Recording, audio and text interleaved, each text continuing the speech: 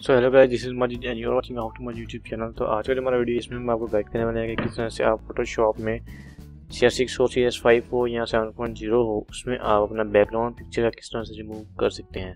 इस वीडियो को लास्ट तक देखिएगा अगर आपको ये देखना है कि आप किस तरह से रिमूव कर सकते हैं। तो चलते हैं, वीडियो शुरू करते हैं। और उससे पहले अगर आपने हमारा चैनल अभी तक सब्सक्राइब नहीं किया तो सब्सक्राइब करें और बेल आइकन लाजमी दबाइए। और वीडियो को शुरू करते हैं।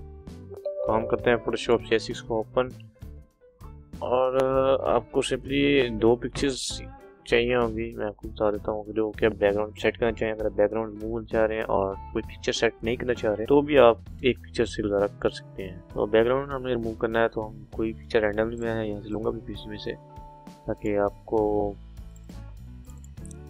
सपोज हम लेते हैं भाई अपनी पिक्चर लेता हूँ मैं, कुछ एडिटिंग भी कर लेता हूँ। तो उसमें हम जाएंगे। अभी मैं ले रहा हूँ पिक्चर यहाँ से, कोई रैंडमली मैंने लिए चूज़ किए। तो इसका मैं अभी चाह रहा हूँ कि ये जो बैकग्राउंड है वो रिमूव हो जाए। तो कुछ इस तरह से इसने ये रिमूव किया है। ये जो हमारे टूल है, रेजर टूल है, मैजिक रेजर टूल। तो हम इस तरह से इसको रिमूव कर सकते हैं। तो ये हम सिर्फ कहीं भी लगा सकते हैं। एक तो ये मेथड हो, अगर आपका बिल्कुल ही एक कलर का आपका स्क्रीन है बैकग्राउंड पे, तो इस तरह से आप इसको यूज़ कर सकते हैं। और जो हमारा दूसरा मेथड है वो है यहाँ पे मैग्नेटिक लेसो टूल। इसको यूज़ करते हुए हम अपने पिक्चर को आसानी से यहाँ से उठा सकते हैं। इसको हम जहाँ से हमें वीडियो का पिक्चर का हिस्सा चाहिए हम उसको वहाँ से ग्रैब कर लेंगे। तो मैं एक दफ़ा इस पिक्चर को पूरी कंप्लीट करना चाहूँगा। उसके लिए मुझे करना पड़ेगा विंडो में जाऊँगा, हिस्ट्री में। जी भाई, हमारी ये वीडियो शुरू होती है यहाँ से। तो हमने जो टूल मैग्नेटिक लेसो टूल, इसके से क्या होता है ना, हम जैसे क्लिक करके दिखाता हूँ। इसको मैंने क्लिक कर दिया और देखें जहाँ जहाँ से मुझे पिक्चर चाहिए मैं वहाँ से इसको कैरी कर रहा हूँ और मैं कैरी करता जाऊँगा। और जहाँ जहाँ से मुझे चाहिए मैं वहाँ से ग्रैब कर लूँगा। और अगर मिस्टेक हो जाए तो आप बैक स्पेस से इसको टाइप करेंगे तो ये आपकी होगी, वो बैक चली जाएगी। और यहाँ से अगेन क्लिक करते हुए लेके जाते हैं इसको थोड़ा सा बैक साइड में जाते हैं और अगेन बैक स्पेस और इसको यहाँ पे और यहाँ पर और अगेन ऊपर। और देख सकते हैं यहाँ ऊपर को डिटेक्ट करेगा सब कुछ।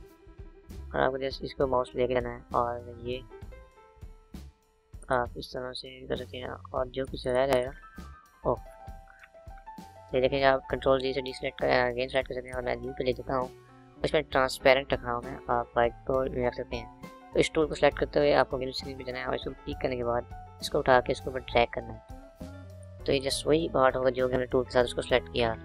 कंट्रोल माइनस के साथ इसको छोटा कर लें और ले जाएंगे यहाँ पर। इसको आप इस पे ले जाता हूँ और हम जाते हैं इसको बैक करते हैं। तो इसमें कुछ एडिटिंग भी बाकी है। ये जो पार्ट है हम इसको भी रिमूव करना है। ये हम करेंगे एडिट टूल से। तो ये देख सकते हैं ये, और आप इसको इस टूल के साथ भी कर सकते हैं। चलो इसे आप करें और करने के बाद कंट्रोल जी। अभी हमारा काम चलता है रेजर के ऊपर। हम रेजर शुरू करेंगे ये वाला टूल और इसको इस तरह रिमूव कर दें।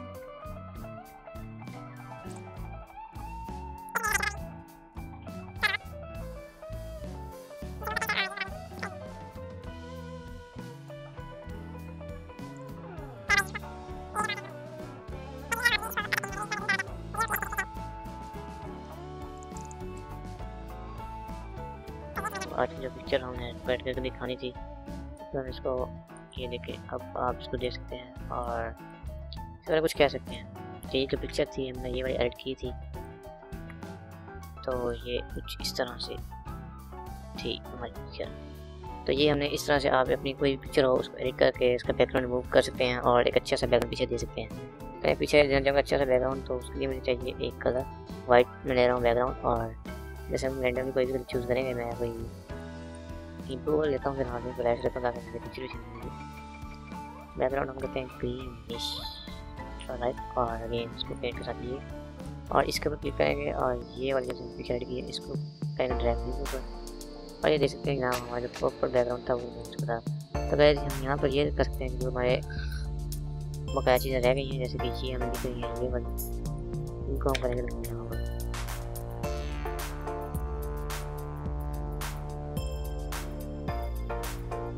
तो ये आप यहाँ पर लाकर किसी कलरफुल बैकग्राउंड के ऊपर इनको इजीली कर सकते हैं और पिक्चर को और अच्छा सा बना सकते हैं।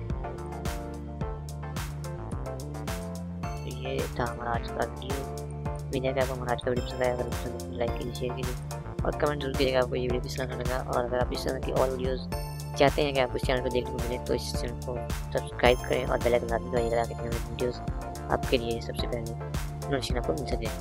तो मिलते हैं नेक्स्ट वीडियो में। Thanks for watching. और चैनल सब्सक्राइब नहीं करें तो सब्सक्राइब करके दीजिएगा, चला आपको और आने वाले वीडियोस में इस तरह की कुछ और टिप्स एंड ट्रिक्स और Adobe Photoshop ट्यूटोरियल देखने को मिलेंगे। मिलते हैं नेक्स्ट वीडियो में। Thanks for watching.